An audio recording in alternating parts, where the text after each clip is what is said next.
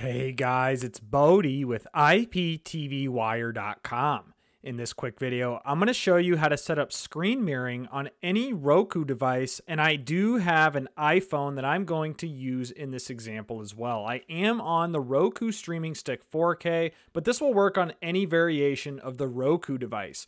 So to set up screen mirroring, the first thing we need to do is hover over Settings from the home screen, scroll over, and then you want to scroll down over Apple AirPlay and HomeKit. So now click that. And once you've clicked that, you first want to make sure that AirPlay is turned on. If for some reason this says off, you need to make sure AirPlay is turned on. You can require a code if you want. I'm just going to leave it as first time only. I'm going to click back. Subtitles and captioning, I would just leave this as is. You don't need it. And now what we need to do is go over to my iPhone. So I'm going to direct over to my iPhone to set up and finalize the screen mirroring process on my Roku device from there.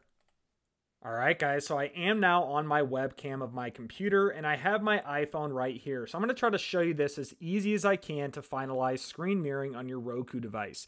So what you want to do is you want to scroll up here on your iPhone and you'll see this option here that looks like it has two screens. This is for screen mirroring right here.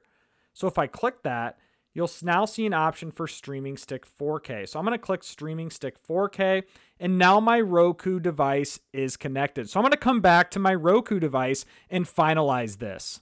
All right, guys, so I'm hopping back over to my Roku device, and screen mirroring is enabled. So I am controlling my screen from my iPhone. So if I want to launch YouTube, you can now watch YouTube videos or anything else from your phone on your Roku device. But that's it, guys. That is just a quick video on how to set up screen mirroring on any Roku device using an iPhone. Again, this is Bodie with IPTV Wire. Appreciate you all watching this quick video. Be sure to like, share, subscribe, leave me a comment below. Hope this tutorial helped you guys out. And guys, I look forward to creating more content like this in the near future.